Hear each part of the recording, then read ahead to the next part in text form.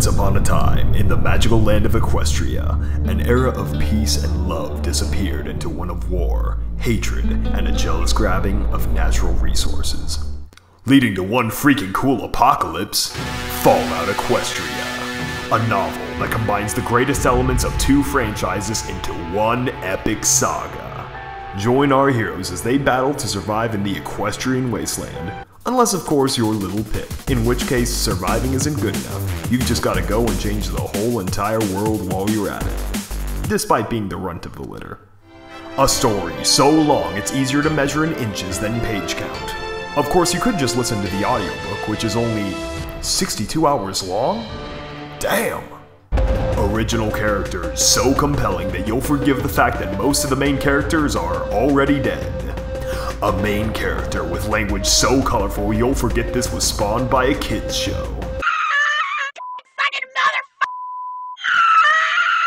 A world so developed that it spawns spin-off after spin-off after spin-off after spin-off. Join our heroine as she gets a heroin-like addiction to a drug called Mentals, which are kind of like those pills from Limitless. They make her super focused, but then totally helpless. They're kind of jerks like that. Action scenes so exciting you'll wish it got turned into an animated series.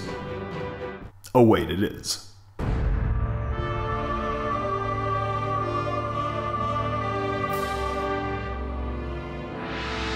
With a love story so heartbreaking it'll make you shed pools of liquid pride. Not to mention several other love stories because, hey, there's room for them.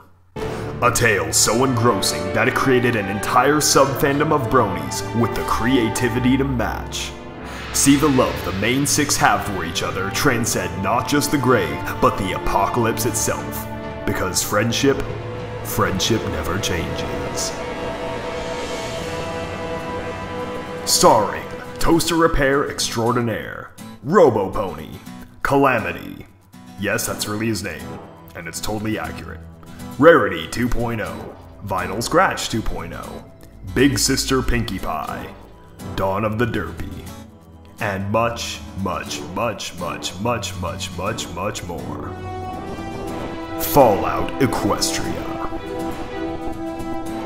Seriously, why doesn't Bethesda just make it a game already? Forget Boston, I want this for Fallout 4.